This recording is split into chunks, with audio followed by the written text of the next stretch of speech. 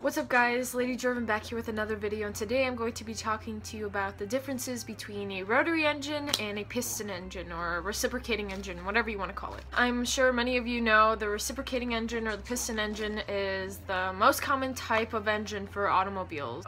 Piston engines are usually the ones that are like 4-cycle, where they come in like 4, 6, or 8. That's generally what they come in. Because it has a reciprocating piston that goes up and down with the injection, compression, combustion, and exhaust cycles in that sequence on the very top of the piston. And their combustion type is either spark ignition or pressure ignition. And I will link down my spark plug video, the famous spark plug video, down below. Now, rotary engines were used by Mazda for their RX-7s and RX-8s. No other make really used it. They are also an internal combustion engine as well, their engines. One huge difference could definitely be is that it uses fewer moving parts in it. Just in a simple 2-rotor rotary engine, it has 3 moving parts. It uses the 2 rotors in the output shaft and the 2-rotor rotary engine. Even the simplest 4-cylinder piston that you can think of out there uses at least 30 to 40 moving parts simultaneously. It includes like pistons, connecting rods, camshafts, valves, valve springs, what else? Like all sorts of moving parts. Now, all the parts in a rotary engine, I'll insert like images throughout the video.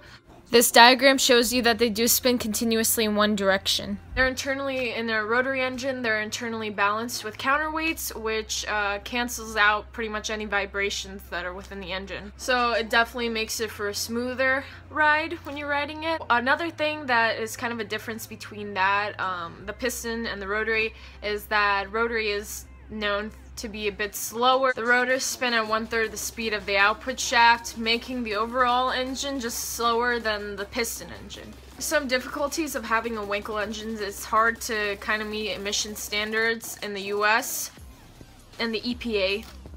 Manufacturing costs of the Wankel engine, because it's not being produced anymore, because Mazda's not coming out with like any more kinds of Wankel engines, with like cars that have Wankel engines, it's going to be higher because there's fewer made.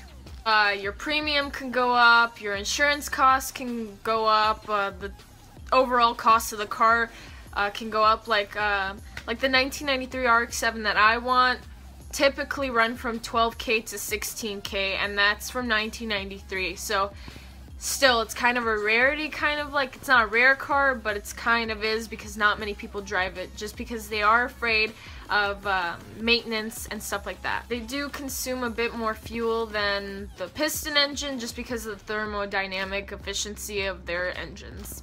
But basically, that is simply as simple as I can put it on how a rotary engine works. I can make a video honestly really talking about rotary engines, but I just wanted to make this kind of surface level just to talk to you about the differences. Basically, the rotary engine uses rotors, while pistons use pistons, I guess. But I personally just like seeing the overall, like looking at a car like the RX-7 and just start overall just looking from the outside and then slowly creeping my way in the inside. So I hope this video helped somebody out there, and if you guys have any, I guess, suggestions, I'll be posting more videos up soon. So I hope you guys enjoy this video and stay tuned for more. Bye!